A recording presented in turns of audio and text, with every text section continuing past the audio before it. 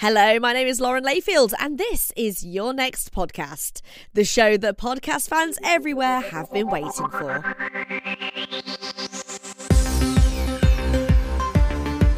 The podcast I'd love you to listen to this week is Normal Women from HarperCollins with the author Philippa Gregory. It's based on her amazing book of the same name and basically retells history from the perspective of women. It talks about the idea of women as angels, the gender pay gap through the centuries, sex, strength, rape, and the subject of episode 1, riots.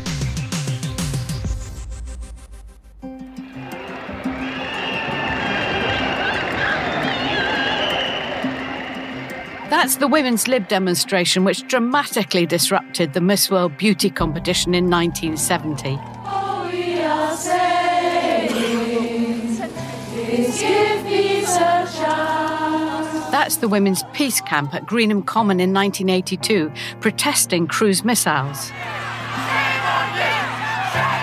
That's women who gathered to mourn for the death of Sarah Everard and found themselves being cleared away by police, who said it was an illegal demonstration just 2 years ago. What do we want? Fair pay. When do we want it? Now. That's the sound of women nurses on the street in London calling for better pay in 2023. Fair pay.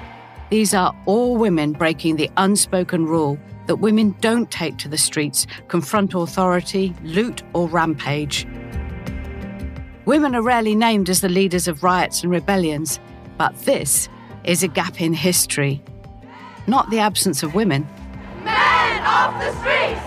Men off the streets!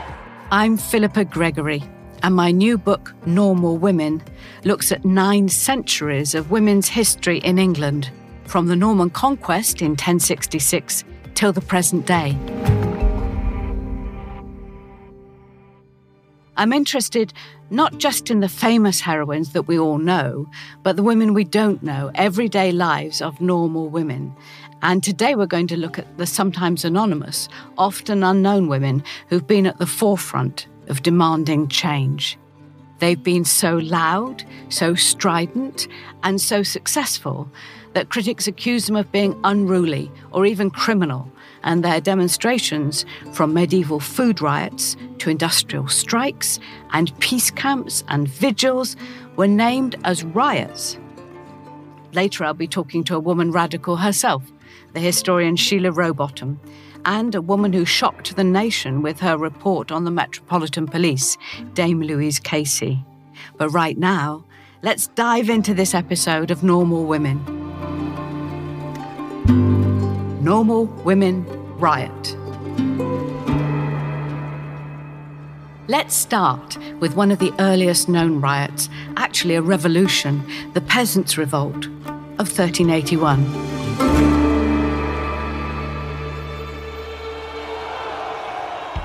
Now at school, we learn that people rose up under a leader, Wat Tyler, in a protest against new taxes. But the bit that's almost always missing is who was being taxed. The new tax was actually a tax on wives. For the first time ever, married women were to be taxed separately, not included in their husband's tax. It was a tax on women. Women who had no legal rights, no name in law, no way of being heard in the men-only courts and parliament. And it was those women who rose up. The revolt goes down in history as the Wat Tyler Rebellion, but really it should be called the Joan Hancock and Agnes Jenkin Rebellion, because it was those 2 women who started the riot in Canterbury and were thought to be so dangerous that they were arrested and chained up in the castle. Wat Tyler enters the story when he leads a mob to break them out of Canterbury Castle, and the 3 revolutionaries lead the rebels of Kent to London. In Maidstone, the very next day, the jail was torn down by another woman, Julia Pouchet. 5 days later, with the rebels actually inside the walls of London, there's yet another woman, Joanna Ferror, leading rioters to the Savoy Palace, the beautiful riverside home of the young king's uncle, John, Duke of Gaunt. 2 London women were among the rioters at the palace, Matilda Brembol and her daughter Isabella. And we actually have a report of what the mother and daughter did at the palace. Listen to this. They tore tore to pieces cloth of gold and silver and rich tapestries, broke up the rich furniture, crushed the Duke's plate, and ground his jewels and precious stones underfoot. All that could not be destroyed was thrown into the river. When the work of destruction was over, the Savoy lay a smouldering ruin. Joanna Farrar loaded a boat with stolen gold from the Savoy Palace and rowed across the river to Southwark, where she divided the haul between herself and the other rebels. But Matilda and Isabella Brembol go on. They led rioters to the fabulously wealthy Priory of Clerkenwell, the major priory of the Knights Hospitallers, and they sacked and fired that too. And there's yet another woman leader, Catherine Gammon, on the quayside when the Chief Justice Cavendish comes running down trying to get to his boat to get away from the mob. Judge Cavendish was one of the most hated men in England, known for his corruption. He was the man who set the wife tax. The mob was at his heels as he dashed towards his boat, and when Catherine Gammon saw him, she coolly set his boat adrift into the river. The mob caught him and beheaded him on the spot. Next day, while Wat Tyler met the young King Richard II for peace talks, Joanna Farrar, the leader of the Savoy Palace riot, marched at the head of rebels to the Tower of London and pulled the Archbishop of Canterbury, Simon Sudbury, and the Lord High Treasurer, Robert Hales, out of hiding. And again, there's an eyewitness report. She went as the chief leader to the Tower of London, and she laid violent hands on Simon, recently Archbishop of Canterbury, and then on brother Robert Hales. And she dragged them out of the tower and ordered that they be beheaded. Meanwhile, Wat Tyler thinks he's got a deal. King Richard promised to suspend the tax and end serfdom. But a scuffle broke out, or maybe it's a betrayal, and Tyler was killed. The London militia dispersed the rebels, the king's advisors reclaimed the city, and, this won't surprise you, the young king broke the promises he made to the rebels. And that's where the story usually ends, with the death of the male leader, Wat Tyler. But actually, there was much, much more. There were protests and riots all around the country, from East Anglia to Yorkshire, often led by women.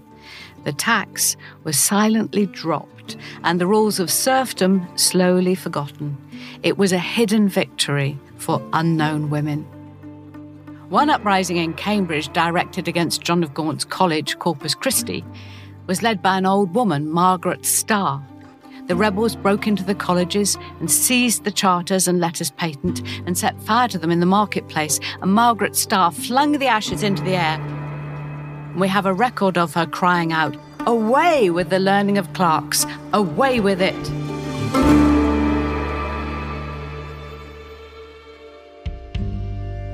With me for this episode of Normal Women is the trailblazing feminist historian Sheila Rowbottom and the inspiring public servant Dame Louise Casey, author of the recent review into London's Metropolitan Police. Sheila, for sure the learning of clerks that Margaret Starr cursed did not include the history of women, not then and not later. I mean, I'm just thinking as you speak how I studied medieval history as an undergraduate, and I hardly touched on the position of women. And then later on, because I got interested in women's history because of the women's liberation movement, I began to look.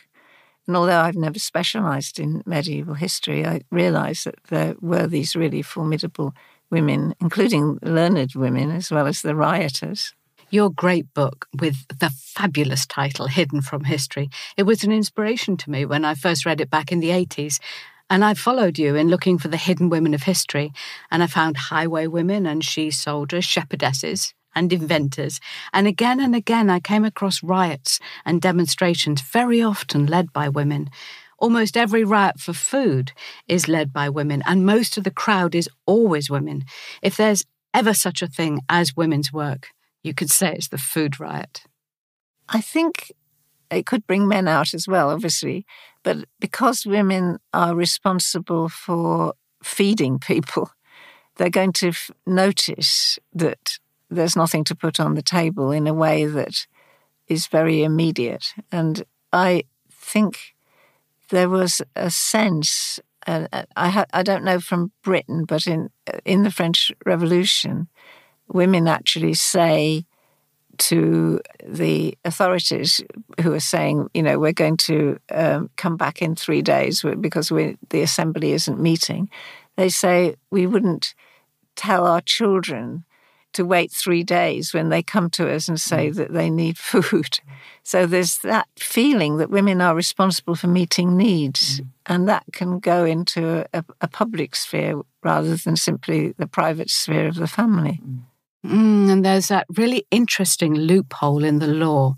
For women before the 18th century, there's a belief from the judges to the poorest people that women have no official position in the law of the land, and so a woman can't be convicted for anything less than murder. She doesn't really exist in law. Her husband or her father are legally responsible for her.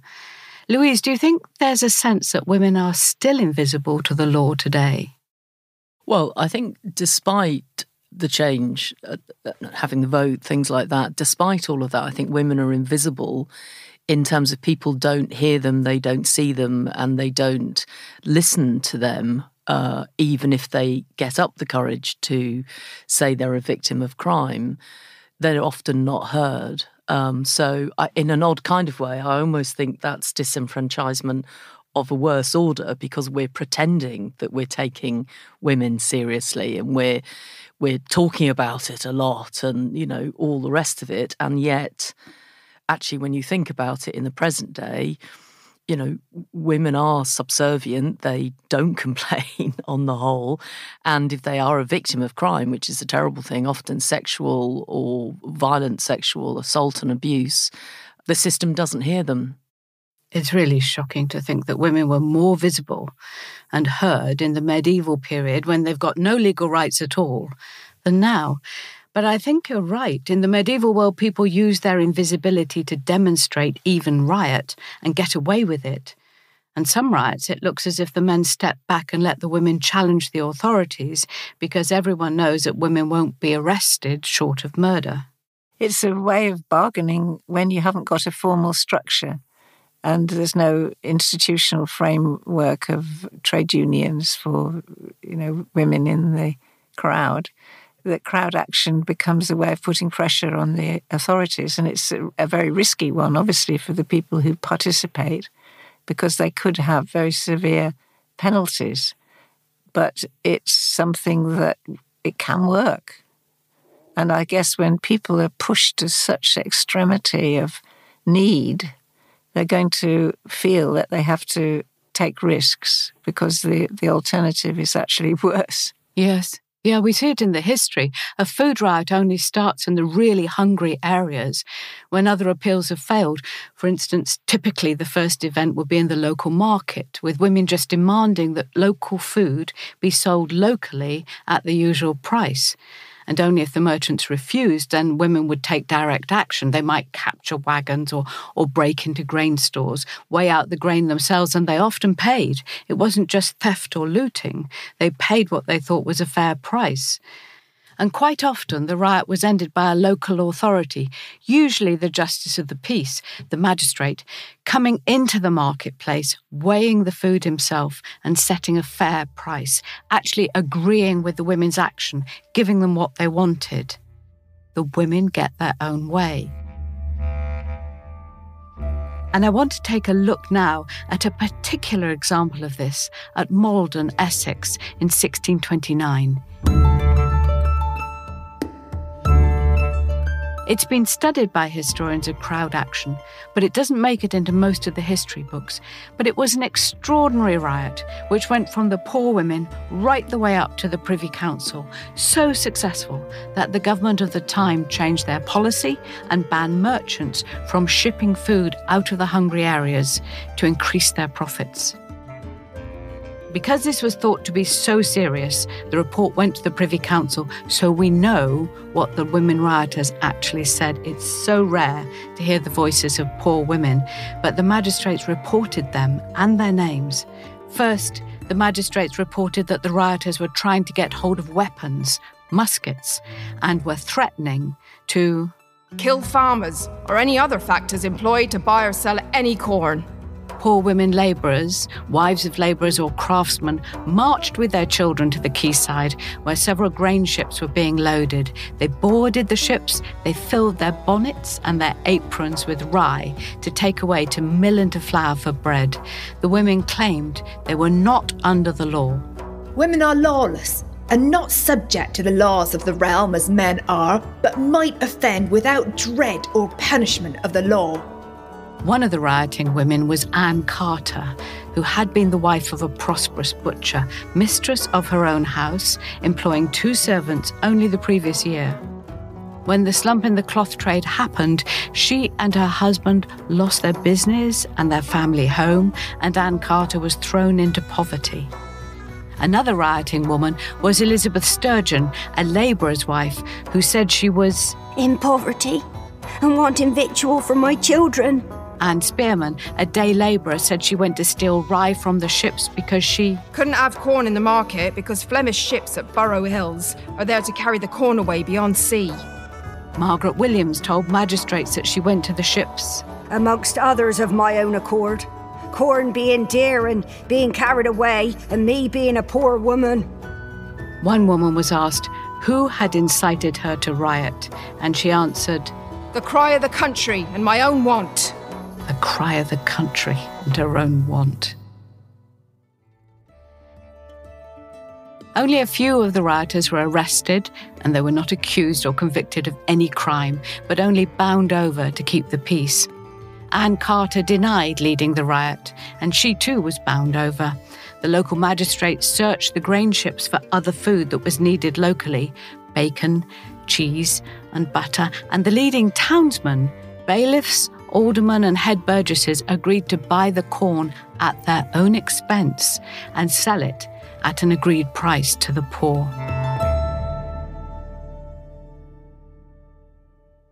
You see, the riot was completely successful. It escalated in clear stages that everyone perfectly understood. An early threat of violence was followed by non-violent direct action by women. The magistrates supported the women's action, and the townsmen set a fair price for the food, or sold, or gave it to the women. But the merchants' greed for money undermined the agreement.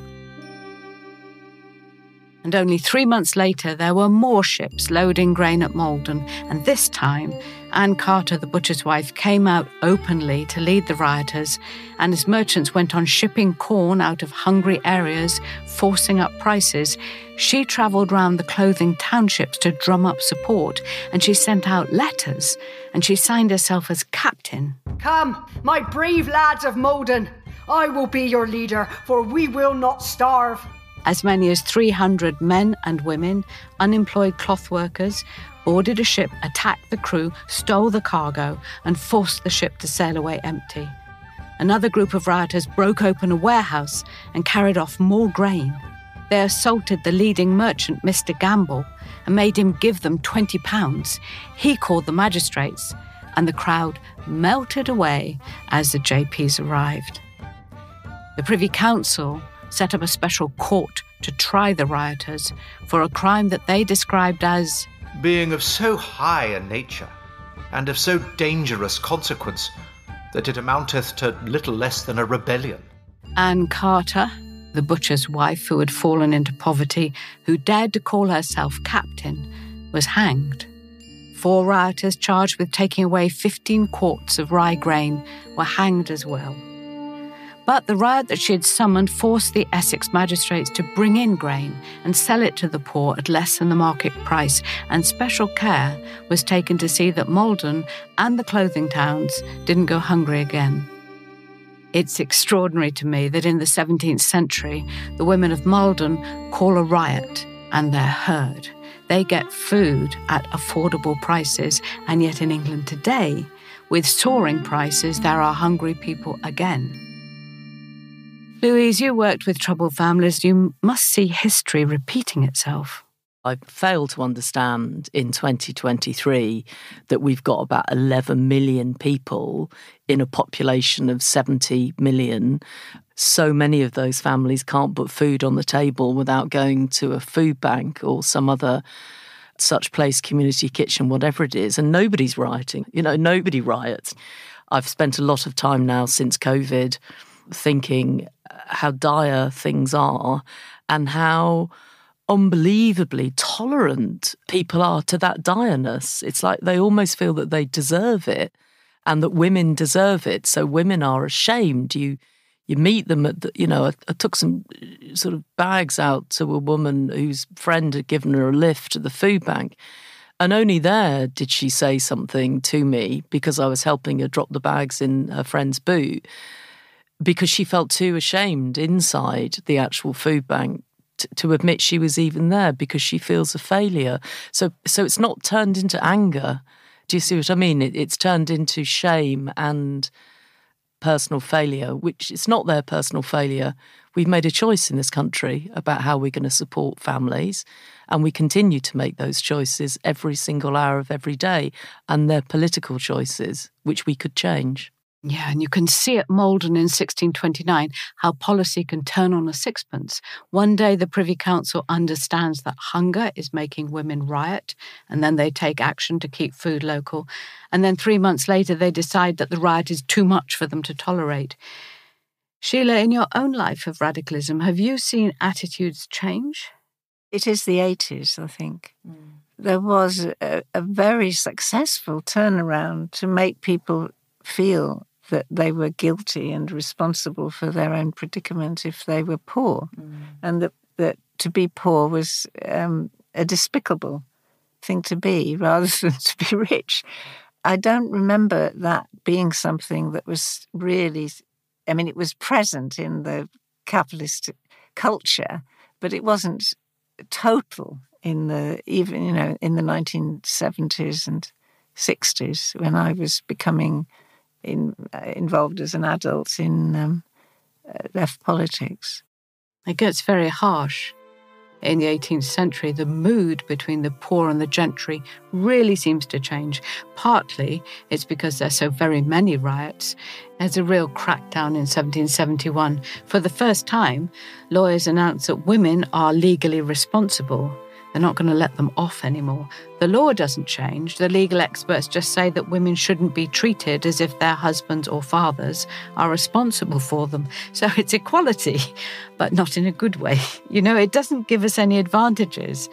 And as poor people radicalise, the gentry gets more severe and the whole conflict escalates. The authorities start to get an idea that a public demonstration itself is a dangerous thing and it has to be put down, or better still, prevented.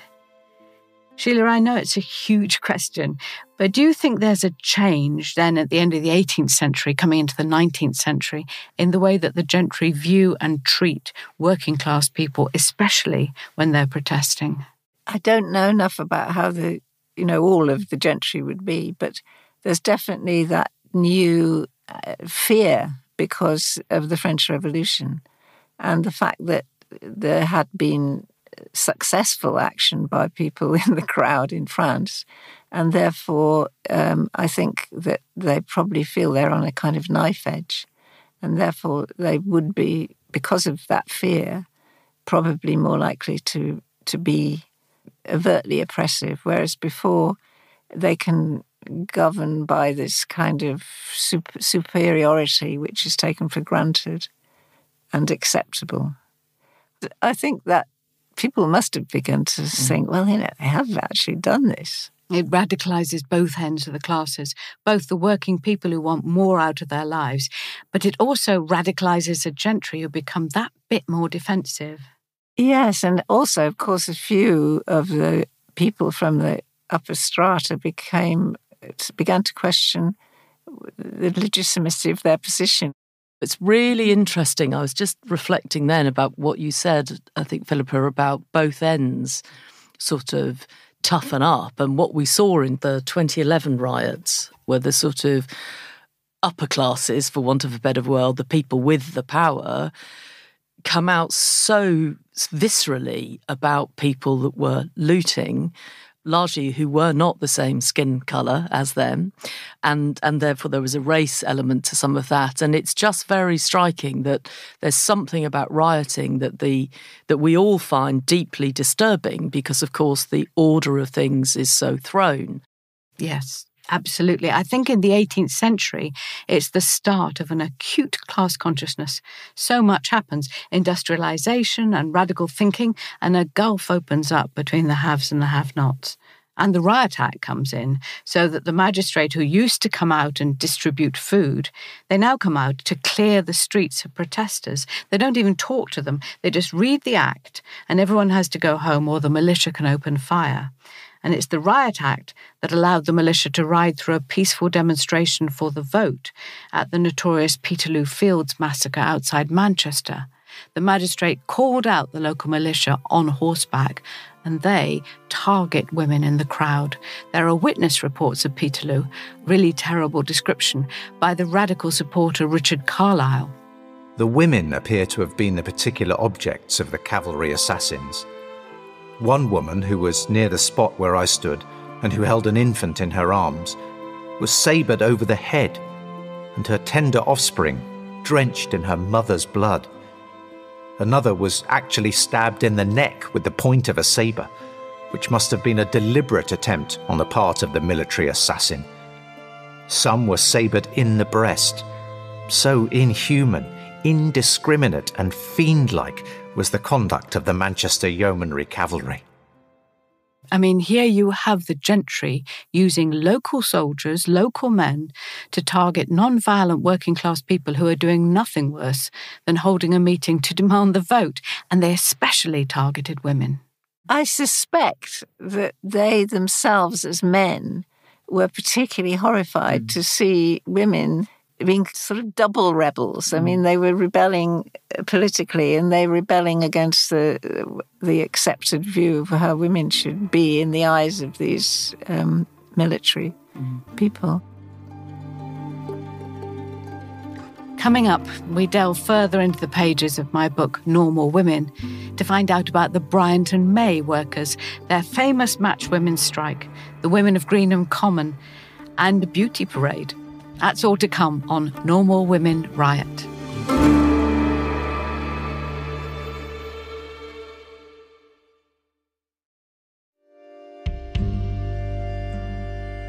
I'm Philippa Gregory. This is Normal Women Riot.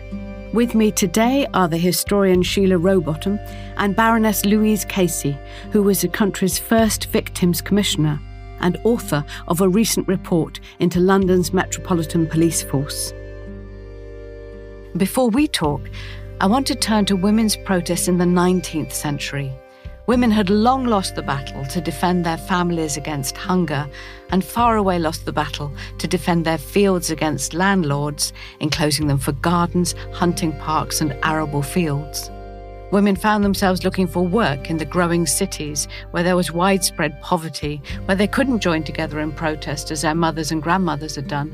They weren't even able to insist that landlords provide clean water and decent housing. But they were starting to organise themselves as workers and calling for the vote.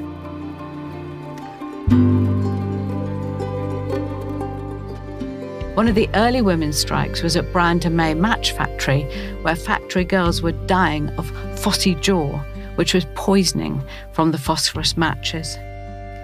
The appalling lives of these women workers were reported by the campaigning journalist Annie Besant in a furious tirade in the radical newspaper The Link in 1888.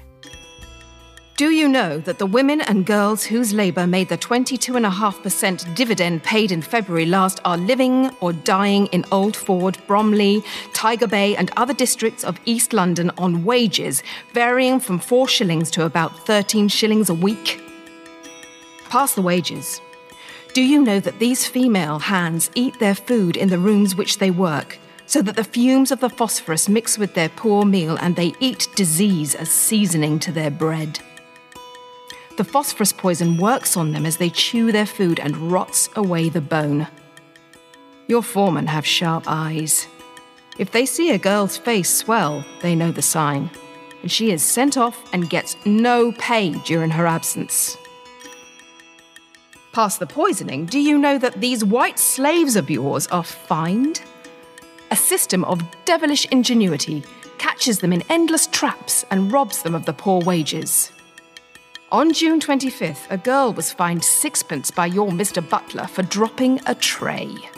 On June 23rd, another girl was fined 6 by the same man for having left under her bench a few matches she had dropped. One child was fined 6 for 3 weeks running. Past the fines, do you know that girls carry boxes on their heads till their hair is rubbed off? And so young heads are bald at 15 years of age. Let there rise up before you the pale, worn face of another man's 15-year-old daughter with wistful, pathetic, patient eyes, and see her as she pulls off her battered hat and shows a head robbed of its hair by the constant rubbing of the carried boxes, so that your dividends may be the larger. 5 women workers, Mary Driscoll, Alice Francis, Eliza Martin, Kate Slater, and Jane Wakeling were suspected by the Bryanton May management of being whistleblowers, tipping off the journalist Annie Besant about the terrible conditions and starvation pay in the factories, and 3 of them were dismissed. At once, 1,400 women workers walked out in protest, and a few days later the factory had to stop production. The chairman told the shareholders, "You were all pretty well aware of what this strike has arisen from. For a considerable time, agitation has been at work in the East End of London, tending to upset the minds of the workers." Sheila, I just love the idea that it is outside agitators who always mysteriously arrive when the elite and the capitalists and the government don't like something that's happening on the streets. It's never local people with a genuine grievance. It's always some mysterious outside agitator. So tell me, have you ever met an outside agitator? Well, I suppose I might have been suspected of being one. Because you are one, absolutely. But I think that... there was the other thing too is the thing of saying when there's some kind of disturbance and people get arrested, then people locally all say, "Oh, it was those other people," and they said that in the 18th century, and it was also something that came up in Hackney when there was riots in Hackney in the 70s. And early 80s, there was immediately people in Hackney were saying, they came from Brixton. They all came from Brixton. 20 minutes on the 338 bus. But it was true that strike action does spread, that people do learn from one strike to another, don't they, Sheila? Actually, at the same time as the Bryanton May, there are strikes all over the country. But they never got the publicity because... there was a middle-class commentator who was writing about them in London. They did inspire the idea of action in Bristol. Cotton workers in Bristol rebelled in a strike that's less well known. It was a period when women workers were standing together for better wages and also for rights like the vote. The entire campaign of Votes for Women started with public demonstrations, and they were a bit like the old food riots in that sense of public disobedience and a sort of street theatre. And we saw that again in the 1970s in our lifetimes as women's liberation took up the public demonstration. There was a huge demonstration when women threw flower bombs and let off fireworks and disrupted the Miss World Beauty Parade at the Albert Hall.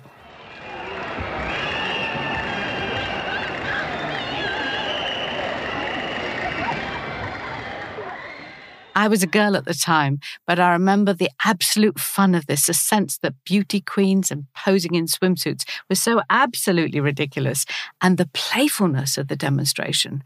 Like the medieval women's protests were a sort of social theatre with music and with people, maybe just banging saucepans, but sometimes with a flute or a pipe or something, that there's this thread of popular demonstration which is sort of party-like, like it's fun, it's like a pantomime. Was that typical of the early women's liberation, Sheila?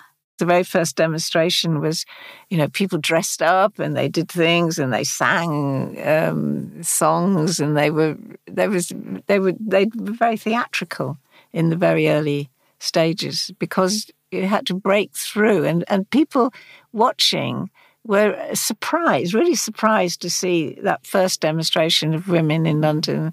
And because it was theatrical and joyous, they were all smiling, because and they felt this is something extraordinary.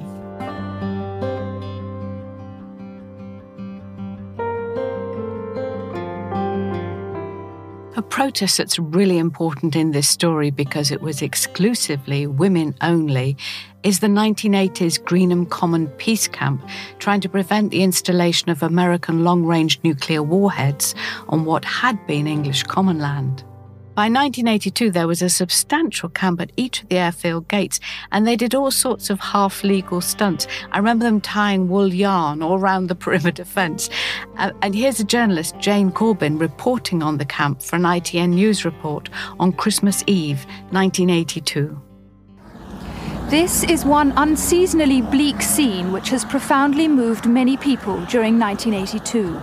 No roaring log fires or gift-wrapped presents, just flimsy plastic tents, sodden sleeping bags, and the endless mud. But the Christmas spirit is alive and well at the Women's Peace Camp at Greenham Common. Their peaceful protest against the sighting of cruise missiles here is into its second winter, despite attempts to evict the women. They've been to prison for their beliefs, and their new style of politics based on emotion has spread to create other peace camps and boost the campaign for nuclear disarmament.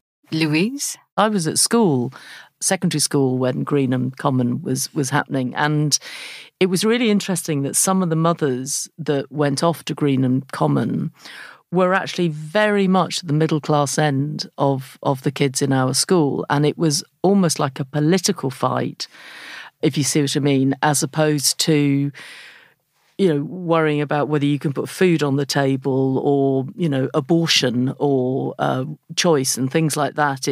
I thought at the time how weird it was that these women had gone off to Greenham Common. Of course, they were on the news every night. We will reverse the decision, the NATO decision to site cruise missiles in Europe, and we'll start winding back the whole nuclear escalation. That's what I think 1983 will mean, and I think it's a really crucial year. Mrs. Thatcher seems determined not to listen to you. Is all this worth it? All this is certainly worth it. After all, Mrs. Thatcher's got to come to an election very, very soon. I think the nuclear issue is going to be one of the issues on which the election is decided. Sheila, was Greenham Common protest important to you? Did you recognise it as a unique expression of women's liberation in the 80s, or was it kind of off on the side? No, it was very much part of a strong feeling among women, particularly, I think, not so much the people like me who had been involved in both socialism and feminism through the 70s, but a whole new group of women who became attracted to this cause, which they took in a very deep personal way. And because they felt it was in harmony with mothering and caring and nurturing. What do you say to the people that say you should be at home with your families at Christmas at this time of the year? I think they're right. And when I'm sure that we aren't going to have cruise missiles, then I will gladly go home and be with my family. But at the moment, I think that in order to create the possibility of a future for that family, I've got to be here working against the missiles. It's so interesting, isn't it, that there you have a woman explicitly making the connection between being a good wife and mother, as it were, at home, and her political action outside the home, outside. And, of course, the irony was that in the 70s, we'd been completely saying, we don't want to be stuck in this kind of role. So there was a bit of a turnaround for those of us who had been arguing we want to get out into all kinds of new areas that women have been not allowed into, and start to rethink also whether there were particular values that are associated with being women. I mean, I'm still quite wary about that because I'm aware of how if you say there's something that's particular to women, you can get, to quote Simone de Beauvoir, enclosed in your own difference, and then you get stuck again. But it's so important to have alternative values in a movement which is saying we want change. Because if you just say we're against the setup as it is, it's a much less strong position than having some idea of what you're actually wanting to put in its place. And there's a really wonderful connection here through time. One of the main things that women rioted against in the medieval world and later was the stealing of the common land from the villages. The big landlords took the common fields and the wastelands into their own estates. It was a massive land grab. The working people of England lost access to about a quarter of all the land available. And here at Greenham, the Women's Peace Camp was able to survive because it was on common land all around the Air Force Base. Even today, women are at the forefront of protest, but it still seems to surprise people. Authorities don't like to see women protesting, women rioting, and when they meet female protest, it's as if they don't know what to do. Let's come right up to date now. There were such shocking scenes at the vigil for Sarah Everard, where the police faced hundreds of women grieving for a young woman who had been raped and murdered by an off-duty policeman. And they decided to prosecute the organisers for breaking COVID restrictions and arrest women.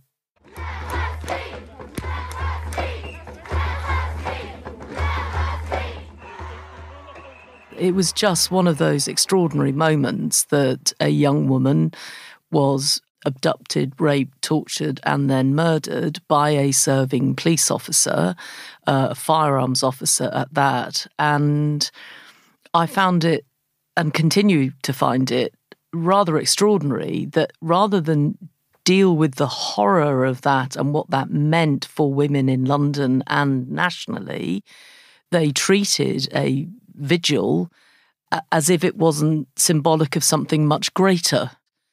I think what Sheila's said, what you've said is true, that there's something about a woman protesting which is deeply uncomfortable and they don't really know what to do about it.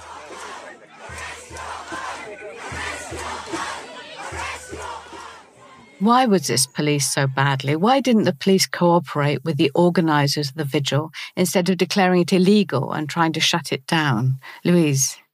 I do not understand why they didn't. They I know they considered it, but why didn't they field all women to that event? Why didn't they cooperate to see how they could facilitate it? Why did they literally put the drawbridge down and actually in many ways have actually set out to almost get and go for the women that originally decided to do it? And so I find it's almost like the authorities are affronted by women. I think that's what goes on, and I think that carries through to the present day. Do we really think there's no change now? I mean, I know the historians curses nostalgia. It's very easy to think that things were better in the past. But can it be true that despite all the advances made by women, there's a change in the present world of things actually getting worse for women being less heard, for women's protests being less heard? Sheila? I mean, I think some ways women are much, young women on the media are much more confident than my generation were. And they have a very strong sense of having the right to speak, I think. I mean, it's very difficult to describe how difficult it was to break through that barrier of just imperviousness. Yeah. Louise? I think what's interesting about where I feel we are now is that rightly younger women believe that their voice should be heard, yet they're still in an operating environment that doesn't really want to hear them. Yes. And I think that will change. I hope to God it will change, because actually you can't keep people down. But I think at the moment you've got a bit of a double whammy of kind of women being told, we're going to end violence against women and girls, as if that's, we can't even say we're going to end male violence against women and girls because everybody's worried about saying that about men. I think we've got a situation, I think, and I hope to God as we move into the mid-21st century, that sort of standing on each other's shoulders as generation to generation, that they will push even further to be heard and to be seen. I think the problem now is that women have got places in those areas, but it's only individual women. And it's only when it's a collective movement of masses of women that you really can change that power structure. And the power structure isn't only between men and women, but between classes and races too. So as our society's got more unequal, women have had to sort of duck and dive in between that, so that individuals have come through, but not most women. Do you think that women will only ever be heard if they work together? Do we have to be very, very loud? Do women still need to riot? Where we are now in the 21st century, I don't know what the modern equivalent of rioting is, and I don't want people destroying shops and homes and things like that. There's no good in that. But peaceful, loud protest about the rights of women and the responsibility that we continue to bear for essentially a national issue of child destitution and hunger. I'd like us to see more action and more collaborative action for women. Thank you, Louise Casey. Sheila Rowbottom, thank you very much. In the next episode on the Normal Women podcast, Normal Women Are Angels. I'll be taking a closer look at how society kept ladies at home, and I'll be joined by best-selling author Kate Moss, and I'll spice up your life with Jerry Halliwell Horner. All of the themes explored in this series can be found in my book, Normal Women, 900 Years of Making History. And if you've enjoyed this episode, please tell the normal women in your life about it. Hope you'll be joining me soon. Normal Women, 900 Years of Making History, published by William Collins, is also available as an audiobook. There are links to both in the show notes. The Normal Women podcast was written and presented by me, Philippa Gregory, and features the voice talents of Claire Corbett, James Good, Melanie Gutteridge and Rufus Wright, and includes original music composed by Juliet Pochin. The producer is Julia Johnson. The executive producer is Kate Ford, and sound design is by Tom Birchall. The commissioning editor for William Collins is Arabella Pike.